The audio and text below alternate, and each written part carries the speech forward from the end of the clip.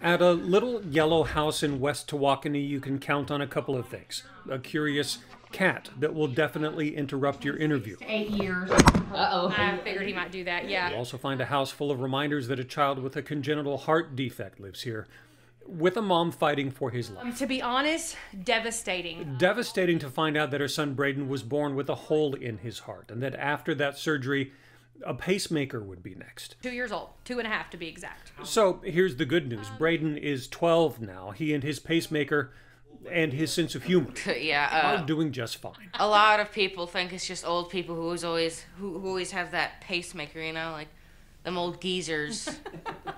Can you say that? Like me, is that what you're saying?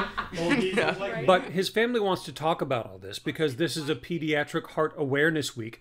Urge families to get their kids tested early. Don't wait until it's too late. We don't, talk about it and turn this, what could be a very scary, grim, experience into something positive and letting people know that they're not alone, then everything he's gone through is in vain. A message Braden shares with any other kid who might be facing the same. My heart's still beating.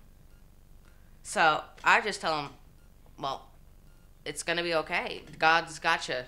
You're in great hands. And if you ask him really nicely, this 12-year-old who comes from a family of musicians will let you hear his heart. Fill my heart with song and let me sing forevermore. And I'm honestly grateful to the doctors and especially to God and technology, that he's here. Still here, with a song in his heart, a pacemaker keeping time, and a message to the next kid that their next verse is possible too. I love you.